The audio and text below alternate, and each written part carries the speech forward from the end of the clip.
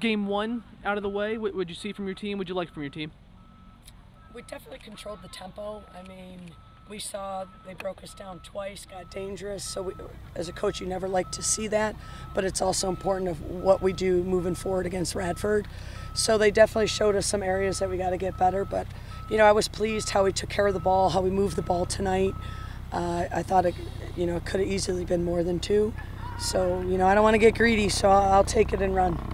Taylor White, was she out with an injury? Is that kind of what it was? Yeah, we're just kind of getting her back. She's full go, but we just, you know, if we don't need to aggravate anything, we didn't want to do that. Yeah.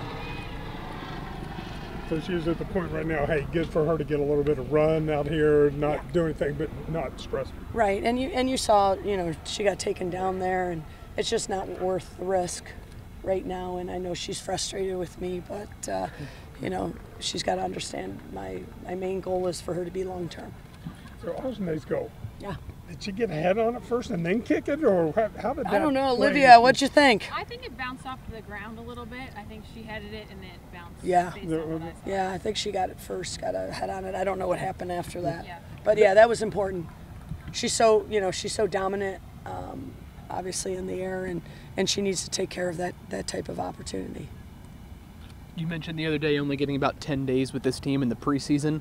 Is this team, you know, after kind of game one, seeing them here, about where you want a team to be at this point in the year? You know, us coaches are never happy. You know, we always want more practice time. I'll never tell you that, you know, I felt that we were ready for today, but the girls have worked so hard, and I thought they did a great job in the press. We were very committed to high pressing them and looking for the counterattack, and I thought the girls, that takes a lot of effort and a lot of hard work. So, you know, I was pleased that they were willing to have max effort tonight to get that win. Annika's free kick, is that something that she does really well, and just how does she thrive in that role? Annika? Yeah. Oh, yeah. I mean, Annika, you know, did that for us last year. She'll continue to do that. But, yeah, when that ball comes off of Annika's foot, it's definitely deliberate, and she knows where she's going with it. You all are the first team to wear the 44 patches. Mm-hmm. What does that mean to you, just someone who's been here for a long time? Yeah, I mean, there's no bigger honor than to represent Jerry West and what he means to this community here in our athletic department. But what a class act, and I just hope that everybody, you know, celebrates what he's brought to this university. But, you know, more importantly, he's just a sports legend, and we're so blessed to have him. He's our treasure. So it means the world to me to be able to have the girls wear his number. Did you ever get to interact with him I at all? I did. So one of the fun things for me was when his son was making its way to the Final Four, I was with his wife in the stands a lot, and he didn't want to go to any of the games because he didn't want any attention on him.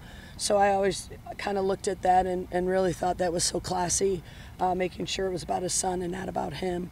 And then, of course, I had some interaction with him when he would come to town. And he's done so many things for this athletic department, we just don't know it.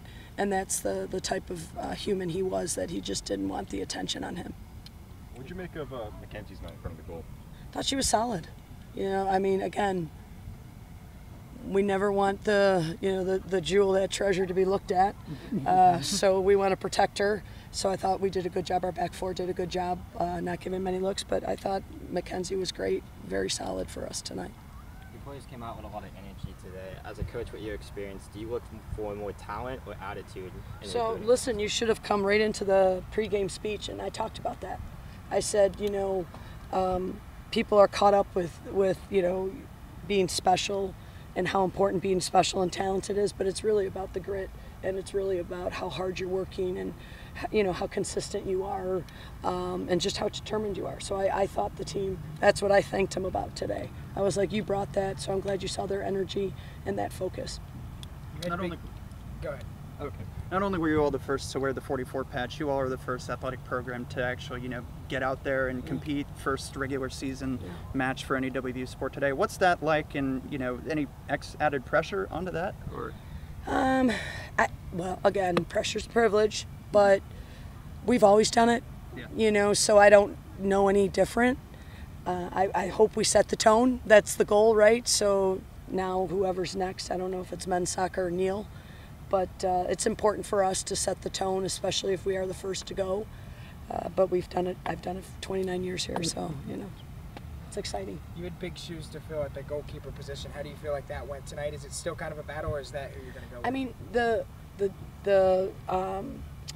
diversity, not diversity I'm looking for, but at any given time, someone can step up and win a position.